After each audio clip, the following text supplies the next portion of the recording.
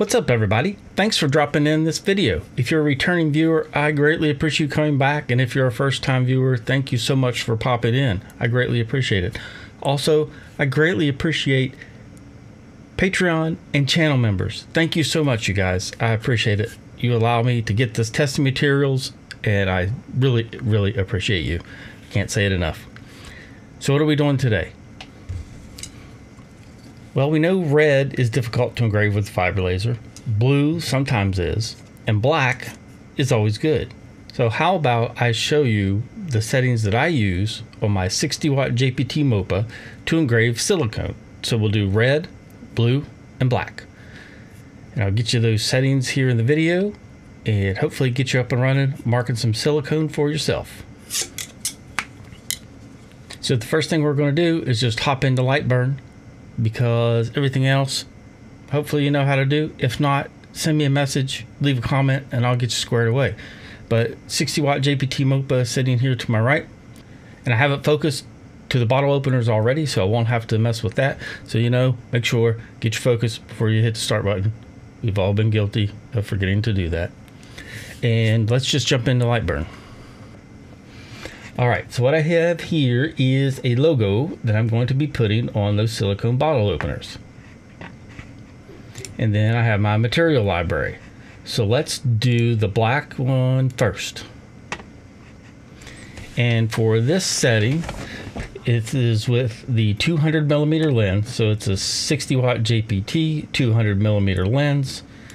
And we're running that at a speed of 3000, power of 50, regular fill, frequency of 100, Q pulse of 200, line interval of 0.175, bidirectional fill, scan angle of 45, number of passes 2, angle increment. That should be an odd number, but that's all right. Let's just do 121. But if I ever need to run more than 2 passes, it'll make sure it's rotated at an odd angle. And that is it. Fill shapes all at once. Make sure we have that checked, not flood fill. But it'll run 2 passes and get a nice bright white. So let's run this black one. I'll get it framed up and show you what it looks like. Pardon my fume extraction.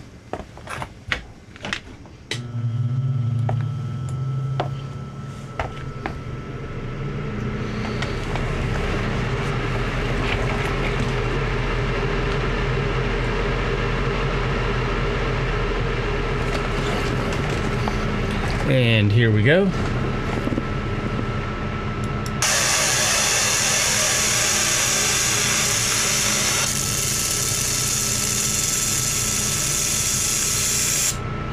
And just like that, we have the black completed. And if you are not happy with it, you can always run additional passes. So let's say I wasn't quite happy. We can run another pass and it might brighten it up. Sometimes it depends on the silicone, the lens you're running, and your laser. You might need 3 passes, or you might need to adjust the power. But this is ran at a 200 Q pulse and 100 frequency, so even Raycus lasers will be able to do this with no problem. Alright, now we have the black out of the way.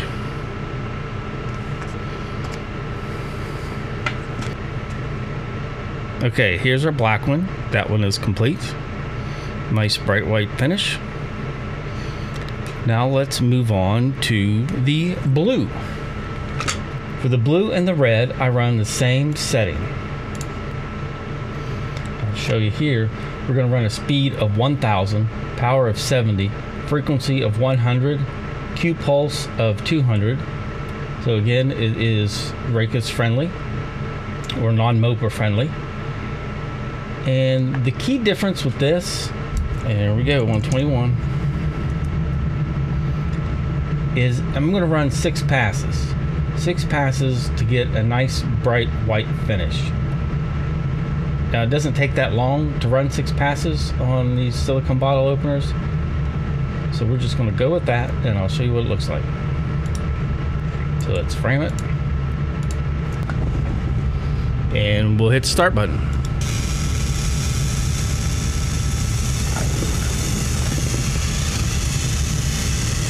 each pass it starts getting a little bit brighter and takes away the background color. After 4 passes, it looks pretty good, and then I ran 2 more and settled on 6. I thought 6 gave me the brightest white.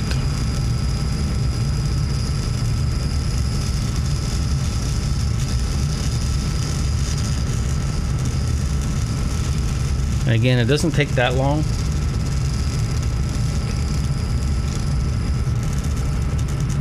And this will be the last one. As you could see, you could probably get away with 5. I don't think the 6th one adds too much, but it makes it consistent. And here is the blue one again. Nice bright white finish on the blue.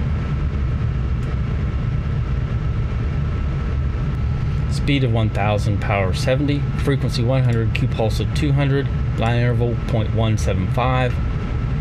Scan angle 45 for the first one, number of passes 6, angle increment 121 with auto rotate. Fill all shapes at once, flood fill is turned off. So let's frame this last one and take a look at it.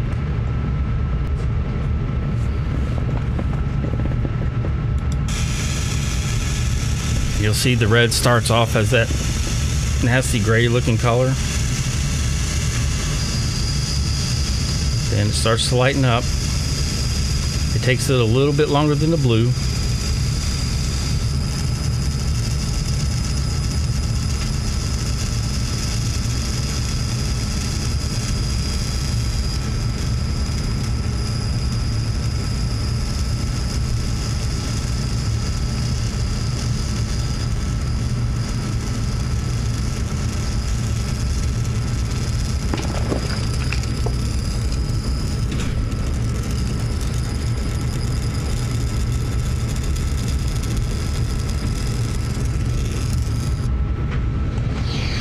This red isn't as bright as I wanted it to be, so I'm going to run one more pass.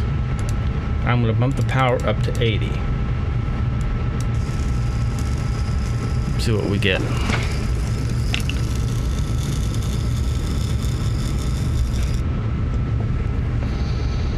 I think that's looking better. We'll run one more. I don't think it's going to change too much, but there we go.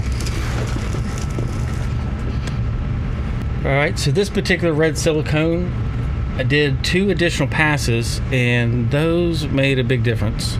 So now we have a nice bright finish on that red. Of course, you can adjust the power and other parameters and maybe get this to run faster with less passes, but this is at least a good starting point for your 50-60 watt machines, and then just adjust the power as needed for higher wattage machines. And if you have a lower wattage machine, you're probably just going to need to slow it down. So if you're running a 30 watt, I would probably drop the speed to 500 and start there and see what happens. But that's it. Nice, quick, easy video on how to engrave 3 different shades of silicone. All right, and there you have it, folks. Getting a fairly bright white mark on red, blue, and black silicone bottle openers. If you have any suggestions for more videos, please leave me a comment down below. If you have thoughts on this video, leave me a comment, or just leave me a comment to say hi. I appreciate the comments, and so does the algorithm. But that's all I have for today. Thank you again for watching. Thank you, patrons. Thank you, channel members. And most importantly, everyone, have a great day, and I will see you in the next one.